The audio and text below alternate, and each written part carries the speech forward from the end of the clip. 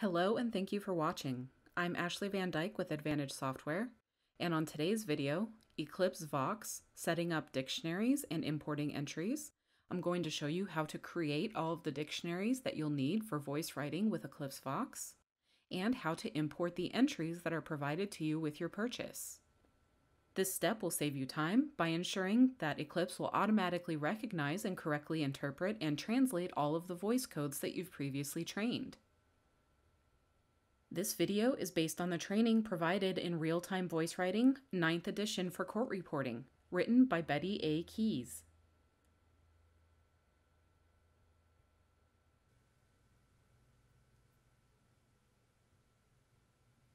I'm in Eclipse, and I have loaded my Eclipse Ashley Vox user, and I'm ready to get started setting up my dictionaries. By default, Eclipse will create a main dictionary for you. If I click on Dictionary or hit F9, you see that I have a dictionary with the same name as my user, ashleyvox.dix. If I open this dictionary, it's empty.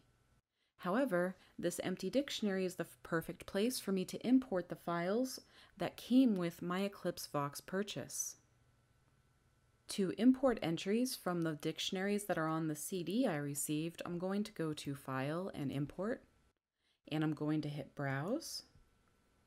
And I'm going to browse to my USB drive, which is where I have my files saved.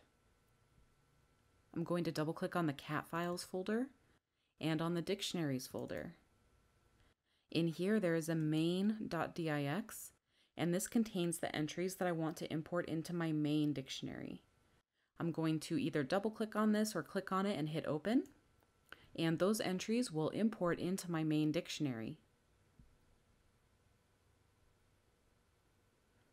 Now you see that I have 3,087 entries in my main dictionary now.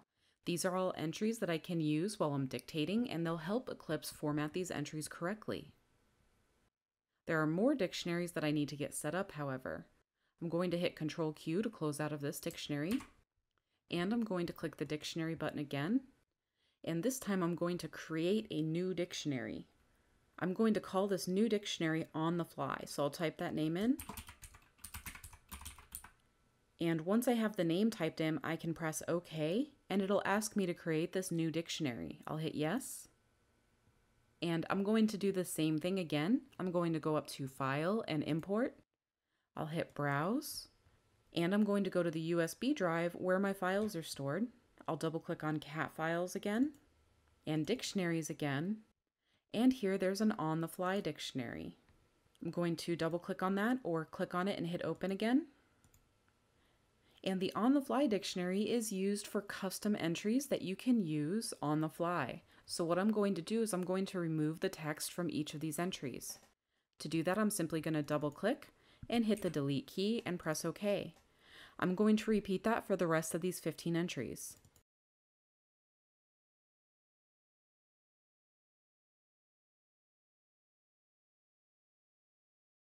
And what this does, it allows me to use Tran 1 through Tran 15 for custom entries anytime during any job. I can simply come into this dictionary and input the text I'd like to use for this particular job in the text field. That's all that's necessary for the On the Fly dictionary, so I'm going to hit Control-Q to close it. And I'm going to create another dictionary. I'll go to Dictionary again. And this dictionary we're going to call Speech Text. Once I'm in the speech text dictionary, I'm going to go to File and Import again. I'll hit Browse, go to my USB drive, Cat Files, Dictionaries, and there is a speechtext.dix file here as well. I'm going to select that and hit Open to import those entries. Once this is done, once all of these dictionaries are set up, you're ready to begin dictating.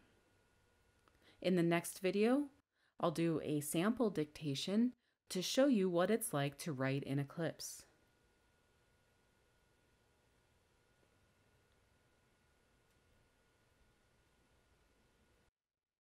Thank you so much for watching this video. As a reminder, Advantage Software offers anytime support 24/7. Technical support can be reached anytime, including weekends and holidays at 772-288-3266. Tech support is available to help with any questions about Eclipse Vox or any of Advantage Software's other great products. Email support is additionally available at support@eclipsecat.com.